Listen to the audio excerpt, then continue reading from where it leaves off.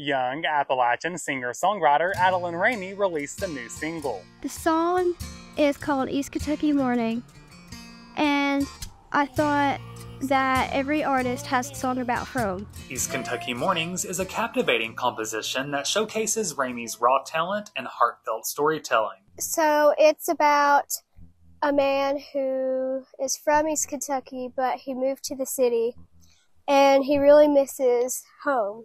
And so it's basically about how he is coming home to see those East Kentucky mornings. Cancer.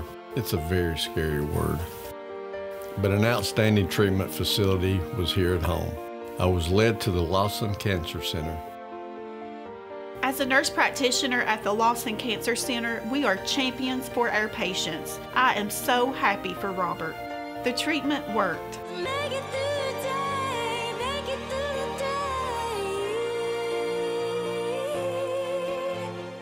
The talented young artist has already achieved remarkable success, charting at an impressive number 26 on the Bluegrass Jamboree Top 100. What I do, I play out stories in my head, and then I think of the characters and what they're feeling, and then I write it down, and then I ask my dad for help with the melody. You have to publish it, and then copyright then publish, and then there's your song. This incredible achievement marks Ramey's fourth self-written and released song. To show your support, be sure to listen to East Kentucky Mornings on all major streaming platforms and keep an eye out for her upcoming performances. So I'm super excited for the Country Music Highway Tribute Show on July 29th.